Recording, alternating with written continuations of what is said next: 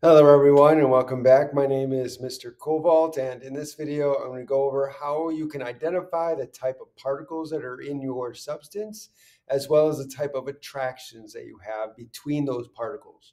So let's get into this.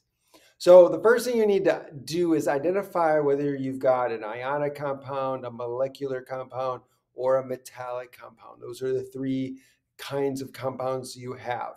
And then we go from there to identify whether you've got a dipole-dipole interaction or if you've got electrostatic ionic interaction between, say, ions, or if you have a hydrogen bond or if you've got van der Waals or London dispersion forces occurring between your particles. So let's get into this. So first we have C8H18, that is octane. So here we've only got carbons and hydrogen, so it's two non-metals that are bonded together. And so here we have a molecule. So this is a very large molecule. And so remember, molecules is the term that we give to particles that are made up of only non-metals, right? So if you've got something like this, then this is a molecule. It's a large molecule, but it's a molecule nonetheless. Now here, the next thing you got to figure out is if there's polarity in the bonds. And here, the electronegativity difference between carbon and hydrogen is going to be very small. So hydrogen has an electronegativity of 2.20, and carbon, if I remind myself, carbon has an electronegativity difference of 2.55. So then that would be a difference of 0.38, which means that it would be a nonpolar bond. So this has nonpolar bonds, so this is going to be a nonpolar molecule. Therefore, the attraction is going to be London dispersion forces, or LDF. So if I write that down here, so these are going to be molecules, and then the attractions are going to be LDF, London dispersion forces. Okay, so next we have aluminum. Aluminum we want to recognize as a metal. So this is just a bunch of metal atoms together, right? And so what would be the particles involved in this material here? Well, since it's only a metal, then we have a metallic substance, and therefore we're going to have the sea of electrons model here. So what does that mean? It means that we're going to have the particles are going to be your positive aluminum cations, right, that are in a sea of negative electrons flowing amongst the different positive aluminum nuclei or atoms, the positive cations. So here we have, this is going to be metallic.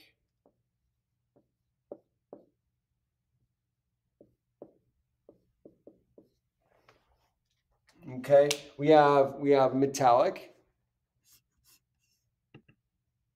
and so we're going to have. Let me write the particles down. So we're going to have aluminum cations in sea of electrons. And so what is the force holding them together? We call that metallic bond.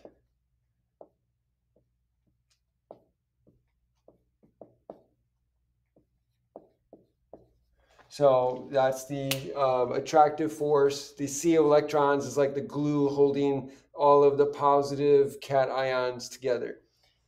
All right, next we have bromine, Br2. So Br2, that's two bromines bonded together. Bromine is a nonmetal. So here we have two nonmetal atoms bonded together. That's going to be a molecule. So here we have a molecule.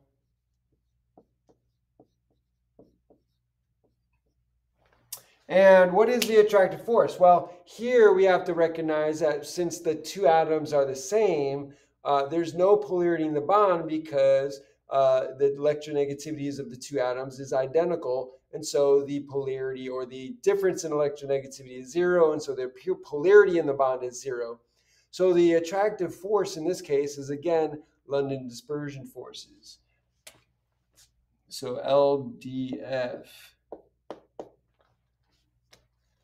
Okay, so for D, we have lithium bromide. So here we recognize lithium as a metal. Bromine, again, is a non-metal. So we have a metal and a non-metal together. So this is going to be an ionic substance. So what are the particles? The positive ion and the negative ion, the cation and anion. So the particles are going to be the ions, cation and anion. And so the force here, the attractive force holding them together, is going to be your ionic bond, right? That's your electrostatic force holding them together between the ions, the electrostatic force between the ions. So ionic bond, or ion-ion interaction. All right, so ethanol. What is ethanol? Well, if we write the formula for ethanol, so let's go ahead and write that. So ethanol is CH3, it's going to be CH2OH. So that is the formula for ethanol. And you can see there's a lot of carbon and hydrogen in here, but you got this OH bond, which is typical of an alcohol. So alcohols end in OL. So anytime you see something like this ending in OL, it's probably going to be an alcohol with an OH. Now that OH is not a hydroxide ion. Don't confuse that with a hydroxide ion, because this is not a positive ion.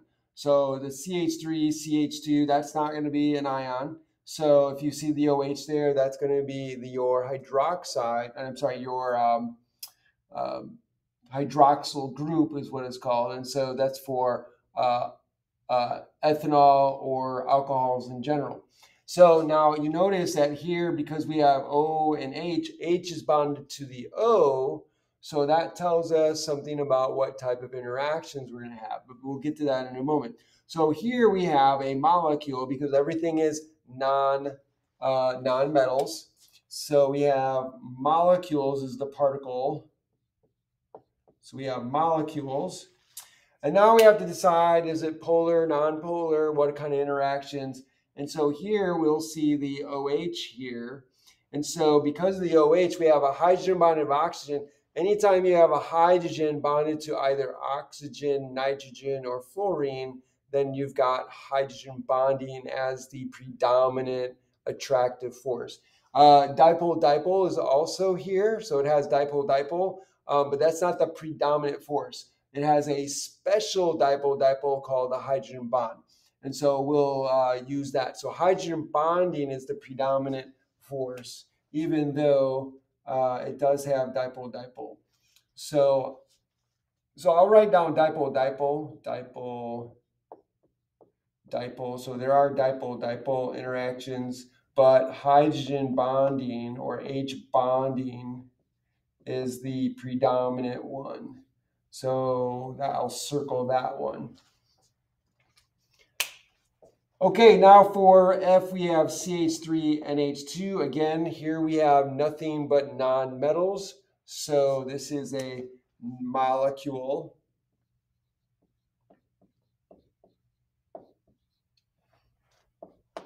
And once again, we have nitrogen here. Two hydrogens are bonded to the nitrogen. So that indicates that we're going to have polarity in the bonds, right? Just like we have here, oxygen, hydrogen, there's polarity here. So that's where we get the dipole-dipole interaction. So we're going to have polarity here. So dipole-dipole is also going to be an interaction. However, because we have the hydrogens bonded to the nitrogen, then this allows us to have H bonding or hydrogen bonding as the predominant attractive force between the particles. So we'll write H bonding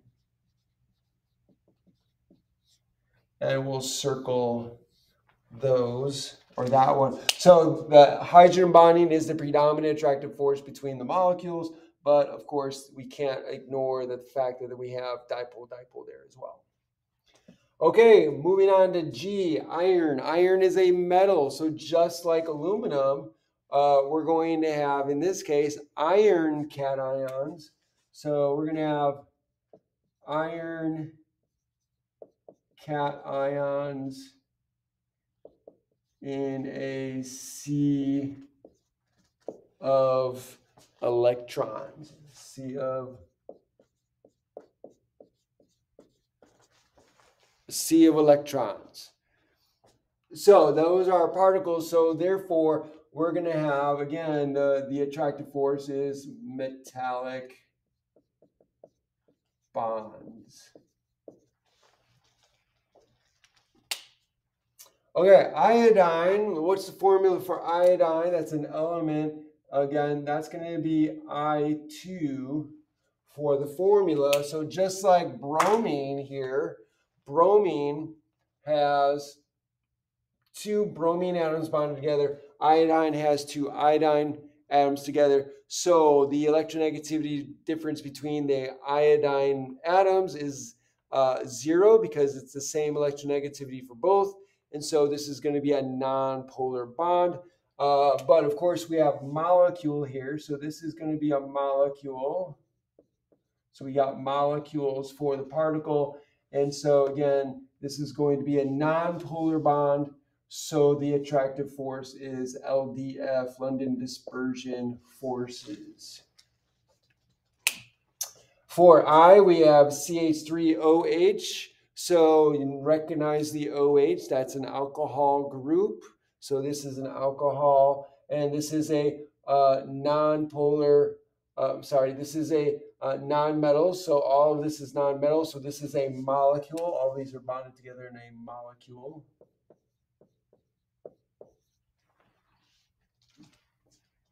And so again, because we have hydrogen bonded to oxygen, the oxygen in our molecule allows us to be a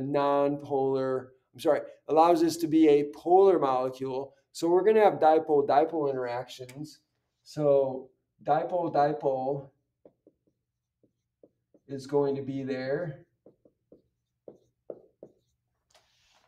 as well as hydrogen bonding. So we'll put H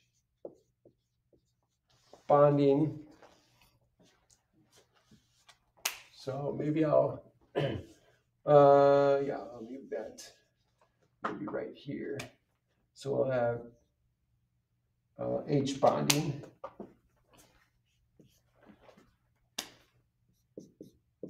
H bonding. And I'll circle H bonding since the hydrogen bonding is going to be the more predominant attractive force between the molecules. NH3, ammonia. So again, we have non-metals. So therefore, this is going to be a molecule. So molecule. And again, we have hydrogen bonded to nitrogen. This is going to be polar bonding here. So we've got dipole-dipole.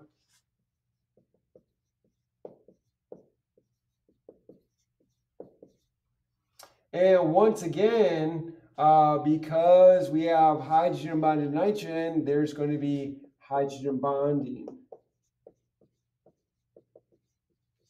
And again, I'll circle the hydrogen bonding or H bonding to indicate that that is the predominant attractive force between the ammonia molecules. And so finally, we got K, we have hydrogen chloride, that's HCl. So two nonmetals. This would be more like hydrogen chloride gas. It's not in solution. So we're not treating this as an acid where it's going to break apart into ions. It's just a molecule in this form if we think of HCl gas. So here we would have molecules. And because we have hydrogen and chlorine, that's going to be a large electronegativity difference. Chlorine is more electronegative than hydrogen. So we're going to get polarity in the bond. And so here we would expect to have dipole-dipole interactions. Dipole-dipole.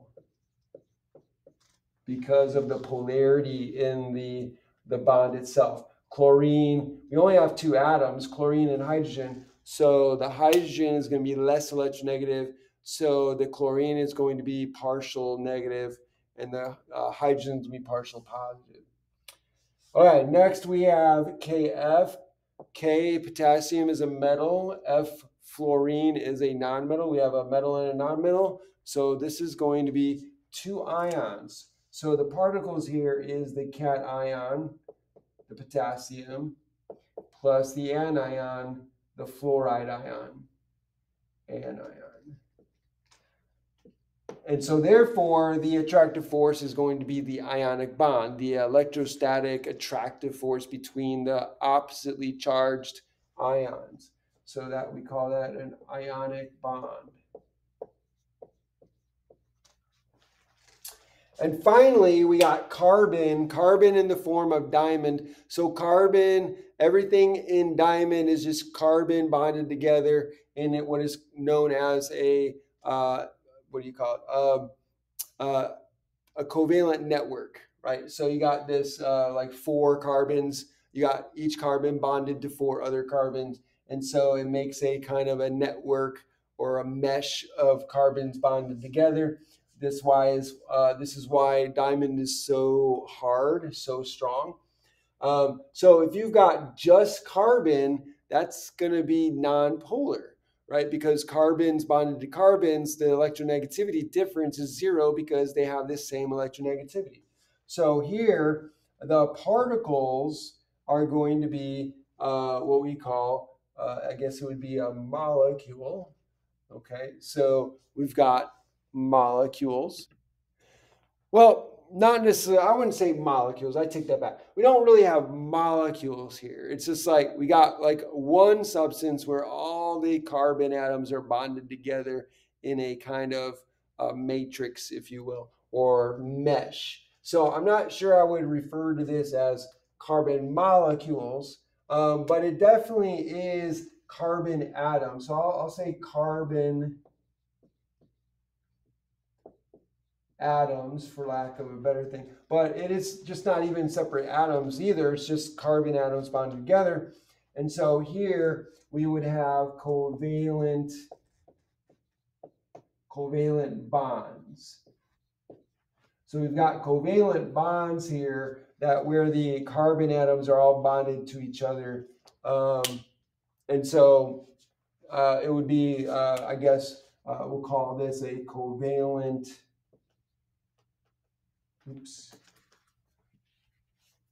covalent network. So I wouldn't say molecules. Covalent network is probably the best, where we have the carbon atoms all bonded to each other. And so covalent bonds is the attractive force between them. And they're all non-polar covalent bonds. And so that, ladies and gentlemen, is how you identify the types of particles and the types of attractions between the particles. And so I hope this was helpful. I hope it was interesting. And if it was, then please, by all means, like the video, share the video, hit that like button over there. And then also subscribe to my channel. Make sure you hit that notification bell. And when you do, make sure you click all so you can be notified by all the videos I put out. And finally, put a comment down below in the comment section. Let me know what you think. Ask me questions. I would love to hear from you. If you have a question or a problem you want me to go over for you, or if you have a topic you want me to cover, I would love to do that for you. Thanks for joining me, and have a great day.